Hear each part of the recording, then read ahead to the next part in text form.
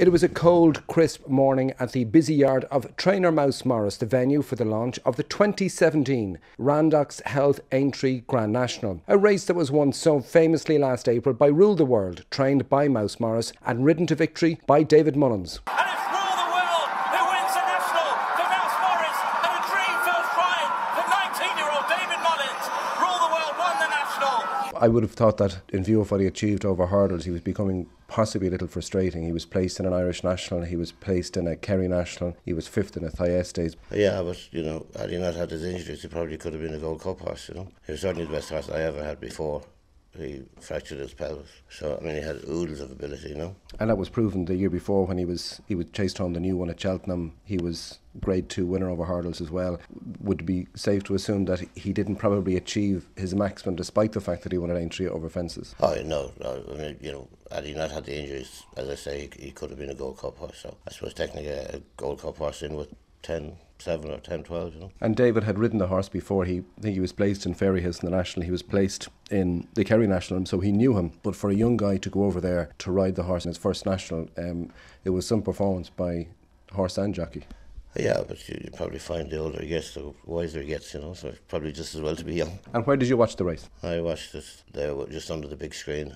So I think I nearly killed everybody around me. So. But it made for great television. But I suppose it was all the emotion and the history leading up to the race. The fact that you had won the Irish National, you must have been pinching yourself that the fact that you could win 2 nationals in the space of a couple of weeks and a race that you probably always wanted to win as a jockey and to win it as a trainer. Would you get a better kick out of training a national winner than you would have ridden one? I'm not sure, because obviously I didn't ride one, but training one nearly gave me a heart attack. So we still haven't really probably realised that we have done the 2, in the 1 year, but we'll dream away now. And Michael and Eddie O'Leary, they've been very important to your yard. They've invested a lot of money into the game. Goes without saying that if you win a national like that, the reaction from the people around, including the trainer and the jockey, his reaction afterwards was a real indicator that he loves the game, and this is what it was all about for him. Well, I think it shows that he's human after all, I think there was very nearly a tear in his eye anyway, with the kids there and everything, And when the horse came back, he was paraded through Mullingar, and I think you were quite surprised at the amount of people who turned up the following afternoon. Yeah, it was unbelievable. And he came down to Feather there, and the worst evening that you ever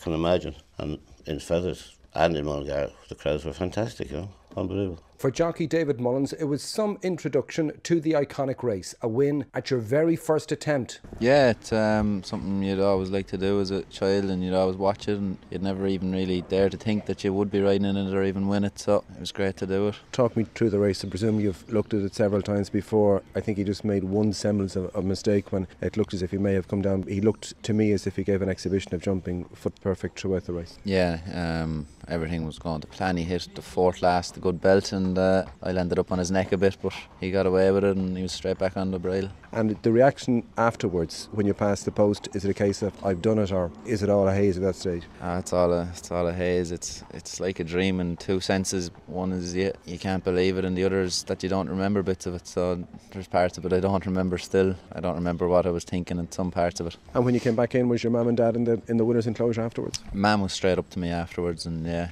she was nearly crying, and my younger brother was as well, so an emotional day as well.